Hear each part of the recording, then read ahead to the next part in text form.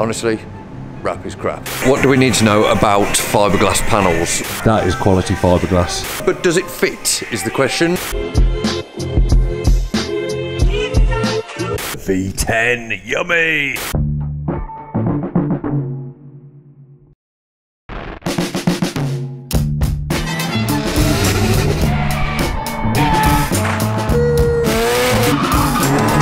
It's hot. Good morning, princes and princesses. I'm Dave, reporting for the world famous Monky London channel, and we are here at SMV today. So what have I got interesting for you today, boys and girls? Well, we have got in...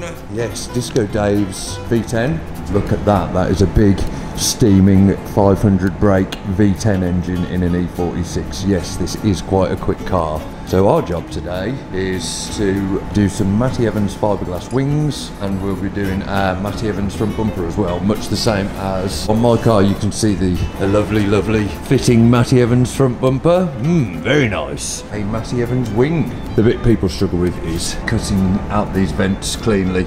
So our job is to, obviously it's got no fixing holes either. We've got to put the fixing holes in that to make it all align nicely. Basically, we've got to cut those vents out, working through multiple stages to get them nice and tidy. In this instance, because Disco's car is not painted, it's just wrapped, we will probably just paint the fiberglass to grey or a satin black finish. We don't do wrap. Honestly, wrap is crap.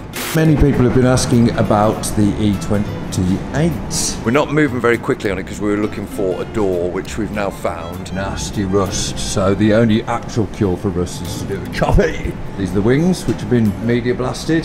They are in X primer, ready for work to continue with them. We've also had blasted the air boxes and the brackets, some brackets for the engine bay. On this sill, there's a couple of holes in this sill, not major, so we're going to do a choppy on those as well, cut them out. On the front wings and the rear arches, they've got to be rolled, and the plastic kit has got to be trimmed back slightly because this car normally has a nice set of split rims on it that are at the moment being refurbed with larger barrels put on, so they're going to be 17-inch, a little bit more sexy on the fitment. He's also bought a complete exhaust system which will be fitted to the car. Billy's car is now getting very close to getting some paint on it. Those are actually carbon fibre doors, and they are so light. We found a couple of issues with them. One is that they need the hinges opening a little bit more because the alignment's just a touch close for my satisfaction. I think by the time it's got paint on it, it might just about clip the quarter panel, so we're going to readjust those. Billy has been waiting a long time to see this completed. He's about 18 months into the build of this car. Not that it takes 18 months to build a car like this, it's just sometimes it's really hard, especially with motorsport performance and tuning companies, to get them to actually do anything to a time scale. The car's actually only been with us for about 4 weeks. Normally I've had that turned around within 2 weeks and back to him, but he doesn't actually need it at the moment because no bloody tracks are open. Come on Boris, sort it out.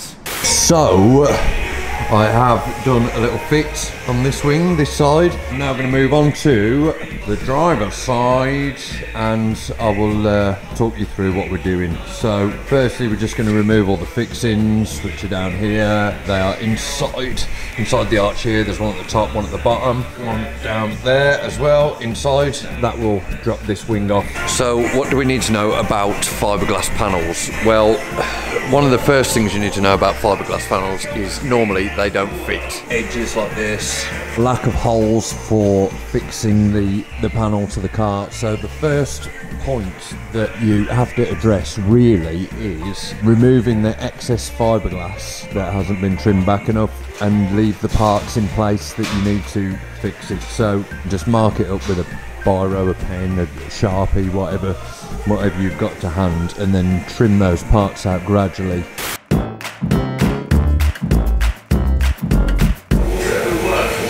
I'm going to trim those out using an air saw.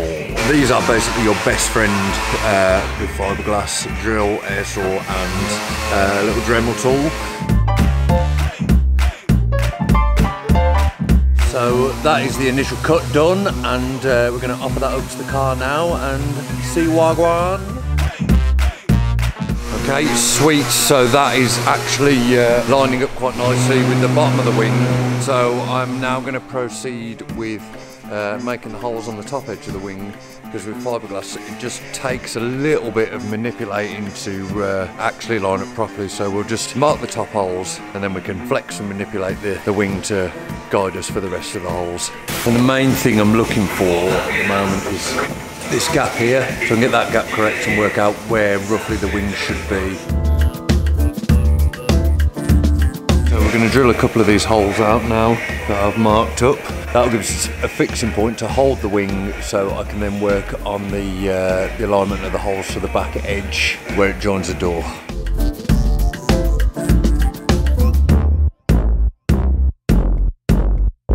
So as I mentioned before, I am now going to drop the wing on with a couple of bolts at the top, mark up these holes at the side. Pretty much lined up a slightly large gap at the top of the pillar, but unfortunately that is the nature of the beast with fiberglass. We've got the lines correlating with the door and the mouldings, check line with the sill, yes, that's good. Bonnet gaps as fiberglass goes, very tidy. We're yet to align the lower part of the wing. The next step is to do the fiberglass front bumper, so I won't position those. That is now starting to look pretty good, and if you know anything about fiberglass, especially race panels, you'll know that is actually a very good fit. This right here, that is the Fiberglass racing front bumper, and this is a Matty Evans race panel. Once again, I'm going to show you now how good this is for a fiberglass bumper. Let's have a little close-up. Bear in mind, this isn't painted. That is just the gel coat. So tidy around the edges. It's just a really, really good quality part. It's exactly the same part I run on my M3. It's got the recess there for the splitter to go into, and it can be supplied with all of the parts that you need, the split, the tie bars, you know, absolutely everything to fit it up, even the canards. I actually chose this product before Matty actually sponsored me, just because it was such a good product. That is quality fiberglass. But does it fit is the question, so let's find out. That is the old bumper, which was wrapped and has had the wrap removed. BMW, they spent millions of pounds researching how to build their car, and a lot of people, when they mount fiberglass panels, they think they know better and they do some sort of crazy fixing system. But what I try and do, unless it's particularly heavy, is use the original mounting system. So what we are going to do is take this foam bracket here, these corner sliders, which is how the bumper A lines up and B joins to the car with these socket joints here. What we are going to do is we're going to put those on the car, coat them with primer and windscreen bonder, and then actually put the bumper into the place where it fits and leave it overnight to set in place. And once it's set, it will be joined with all of these fixing points that BMW designed, as it should be, just like a factory job. So I've basically just chucked that bumper over the cross member. What I'm going to do is I'm going to tape it and prop it in place, get the alignment so I can do the final holes in the corners of the wings, and then I know everything's going to be nice and central on it. At the moment, that is literally just hanging there.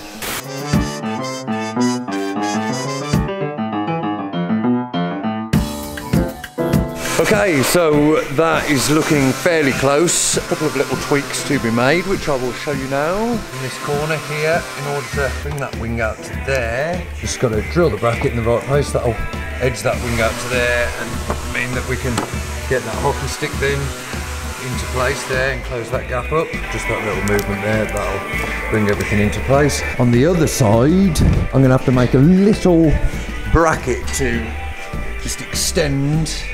You can see this here, so I can do the same with that. But as you can see, that is actually, again, quite a tidy fit. Right, so to remove these corner brackets, we've got these little plastic welded in bits here. So we're just going to melt those out, cut through these bits of sealer here, remove these couple of bolts. Pretty much the same for this. There's the plastic welded bits. We're going to remove those and get all that out now.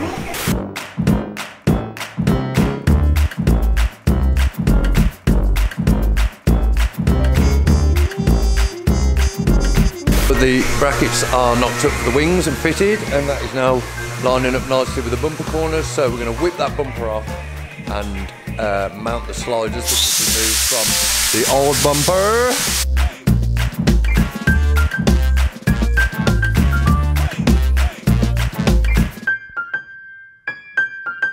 We are going to windscreen prime these areas where we need it to touch the brackets, and we're going to windscreen prime the bumper foam and the back of the brackets, and then basically bond it on.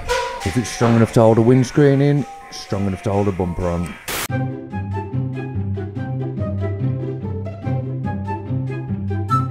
Windscreen bonder, warming that up under the heat lamp basically to get it a little bit more pliable, easy to spread onto the back of the bumper and the bits, because it is very, very thick and sticky. Get about an hour for that to go off. I'm going to crack on and give that a go.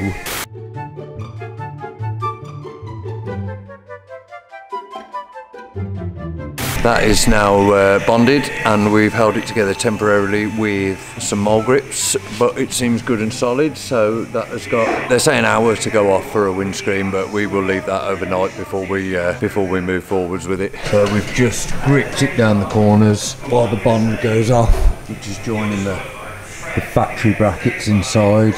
When it's actually set, I normally drill the hangers and just put a bolt through the hanger as well, just so it's sort of doubly secure. Once you start adding downforce to that, then you need the most secure fixing you can possibly get. So yes, that is effectively in place. A few moments later. Here we are, it is now the morning, and the bond has gone off on Disco's bumper. That is on, no supports. All the gaps looking pretty damn good, to be honest. Nice and solid. So that's actually on the sliders. Yes, very good. I will be adding an extra fixing in there, but fundamentally, yes, that is the front end all mounted up and completed. So what he wants is the vents picking out in the wings. Those have got to be cut out, and some sections in there, and then the wings have got to be painted satin black, ready for the wrap, and that is ready to go to the wrappers. So we'll finish that off today. Right, so Colt Sievers is jumping on the BM now, and he has started cutting the holes out. Now the key to cutting the holes out, he tells me, is to cut them rough first, and then work your way back to that final shape that you want, because if you go in with something aggressive and try and get to the final shape, it's very easy to make a mistake. So kind of start off like that, just roughly cut out with a die grinder. The next stage is taking them back a little bit further with something less aggressive, and then the final stage, finishing them off with sandpaper to get that nice, clean, crisp finish that you can see there. Many skills. Right, so the inside of the fiberglass bumper, that is now all sealed lovely and solid, so that we actually add that on and pulled it off, and that is perfectly solid. As you can see, it fits on with these pop-ons here. Me and Colt Sievers have just finished doing the wings, which took 3 hours each to get them to where we wanted them. I'll take you into the booth now and show you just before we paint them.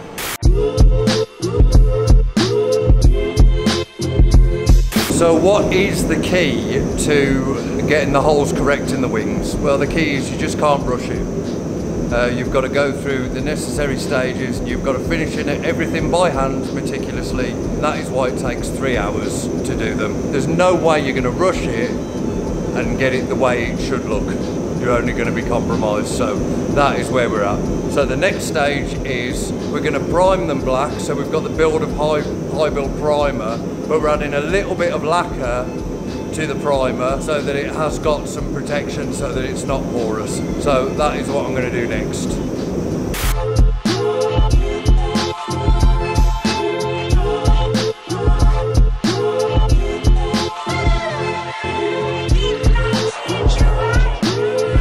So the primer is applied to the wings. Pretty much perfect for the wrappers if they just want to nib any bits and throw the chrome wrap over the top. Pretty tidy, to be honest.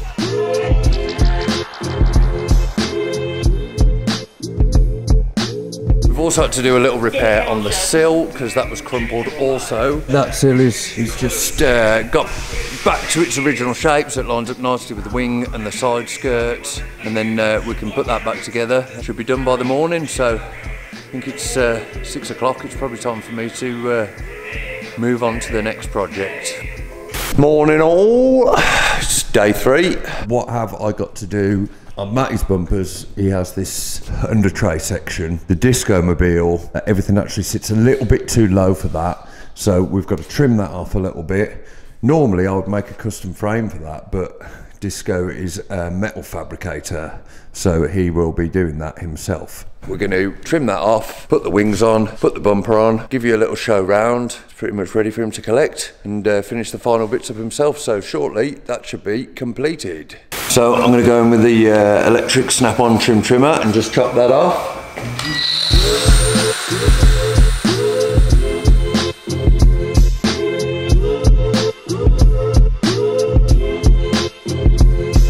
Nice and neat, yeah. Bit of Rolf Harris, oh, that's inappropriate.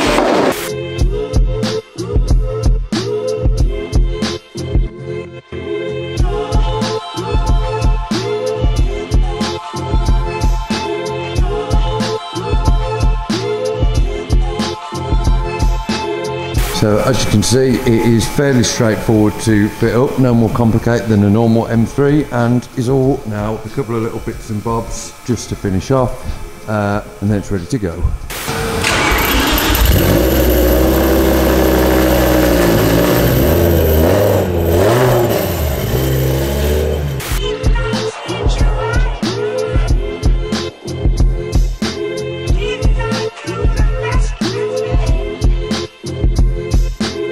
So there you go, that has been another episode of Monky London with me, Dave. That is Disco's V10 Ripper, and I hope you guys have enjoyed the episode. We are hoping very soon to be coming back at you with car reviews, so hold tight, see you